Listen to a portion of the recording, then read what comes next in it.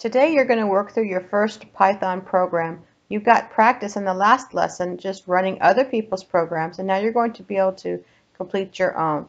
If you haven't already, you want to open up this document from your Google Classroom that's got all the instructions. We're going to start with this link right here. It's got some code already in it. Let's see what it looks like. And it's got a comment block at the top, and it's got this code right here that's already going to set up a few things. You want to start by going ahead and typing your name and getting all the information that you need in your comment block. This will identify this program as being yours. So put today's date, this is lesson 2, and the name of the program is Hello World.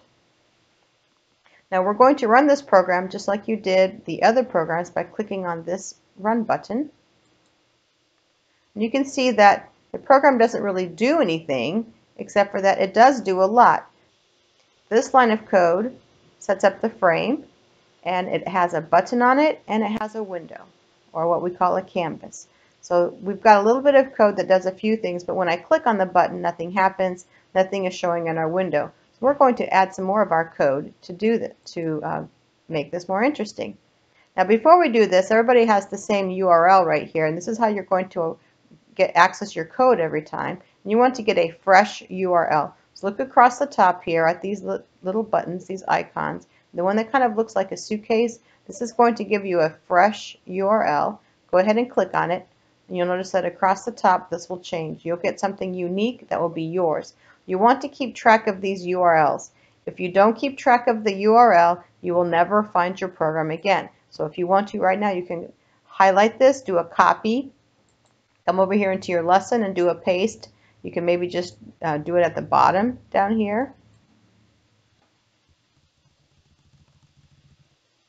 But you want to keep track of all your URLs. So anytime you save it, you're going to get a URL, and you just keep track of them so you can always come back to your code. So now I have my URL. I've typed in my programmer name. So I do have it saved somewhere. And then once again, when I click it, it doesn't look like anything really important is happening. So we're going to add some code to this now. Let's come here to line 8. You'll see that there is a variable called message. And this variable just has 2 quotation marks with nothing inside it. So this is called an empty string. Let's go ahead and type in the words hello world into those quotation marks. So keep the quotation marks. You're just going to add some text inside the quotation marks. Now let's run this program. And you'll see that right away, even without clicking on the button, my canvas says hello world. So we just set a value to that variable. When I click on the button, then the words go away. So let's add some more code. You'll see inside this is called a function or a procedure right here. Click, and there's another message variable right here. It's actually the same message. And this one has a value, and you see that this one has an empty string. So we're going to put another value in here. Let's put your name. So don't put the words your name. Actually put your name inside the quotation marks. So now message has a value right here, and message has a value right here. When you run the program, the first thing you see is hello world. And when you click on the button, you should see your name. Now another thing we can do is change the color. So you'll see right here, we're going to go into the draw procedure, and I see the word red in quotation marks. That's setting the color of my words. I can change that to a different color, but you can't just pick any color. Python has its own set of colors, and those are the ones that you need to use. If you come back here to your document, you'll see a link right here that will show you all the colors. Let's go ahead and take a look. So here's the colors that you can use, and here's what you need to type inside the quotation mark. So if I want teal, if I want this color, I'll just change the word red to teal. Maybe I want lime. But these are the colors that you can pick from. When you come back to your code, and you see where the word red is, you can change it to a different color. Make sure that you keep your quotation marks, and then when you run it, you'll get the color that you asked for. Now to make it even more interesting, we can add a variable for color. We have a variable for message. I can add a variable for color. So I'm going to add that right underneath the word message. And then in quotation marks, I can put the color. Now I can change the color right here and click.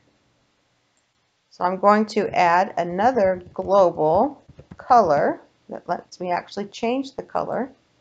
And I'm going to change the color to something else here. So I have it teal there, and then maybe I want it to be white.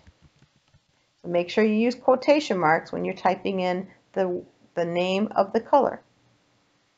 Now here where I had the actual color, I can take the words off with the quotation marks, and I'm going to substitute it for just the variable. Like I have message here with no quotation marks. I'm going to have color here with no quotation marks.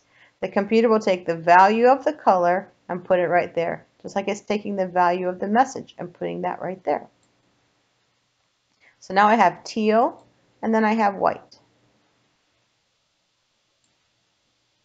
Now you might notice that the words are getting cut off a little bit. I can adjust the size of my frame. So right here's the size. This is how the width, and this is the height. So maybe if I want to make it a little bit longer, I can make it more kind of squarish. But you can adjust these numbers. This is going to be the size of your overall frame. So you can see I made it quite a bit bigger. Now the number right here that's in my draw text is the size of my letters. So right now 48 is pretty big. If I change this to 24, you'll see that the letters are about half the size. Now I like for my button to be a little bit longer. You can see when you run it that the button is kind of small. I like for my button to go all the way across. So in order to do that, I'm going to add another number here. Here's where I'm adding the button. I'm going to come after the word click, add a comma, and 200. That will make my button quite a bit longer. Let's see. I think that looks better. And one thing more that we can change is where my text is. So this right here is the location of where the text starts. The first number, it's like an X. So this is how far over, and this is like a Y, or how far down. So I can change either number or both. If I make them both 50, let's just see how that adjusts it. See how it's back in the corner now? And if I make the numbers both bigger, let's make them 250 and 250, and let's just see how that changes it. Okay. So you can adjust these numbers and put the words just where you want. You can adjust the size, and you can change your colors.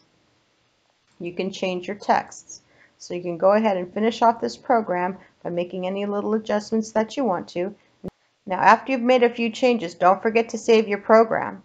Right now, none of your changes have been saved. So if you were coming back to your old URL, you wouldn't have all these things. So make sure that you click here on the little disk. This is your save. You'll notice that you get a little number next to your URL, but this is your new URL now. You want to copy it. You want to come to your document where it says save your URL. I want to put a copy of it right there. And if I keep making more changes, save it every time and keep track of all your URLs. So just see that you get a new number each time, so that'll be pretty easy. But you must save it, otherwise you will not get the changes saved that you just added. If you're feeling really adventurous, try adding a second draw text. I can actually copy this. I can paste it down below. Then of course I need to change the location. I don't want to have two texts on top of each other. The computer will let you, but that won't be very interesting. And then I can have a second message. So I have message right there. Maybe I want to have a message to. Use your quotation marks. And you can say something there. And then if I want to, I can change it inside my click. So I'm going to have a global message to. I can come right here and say something else.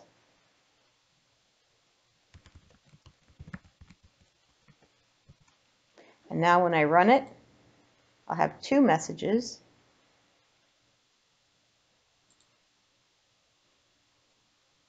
And then don't forget to change message to right there. Now when I run it, I have two messages both times. So have a little bit of fun with this program and see what else you can come up with.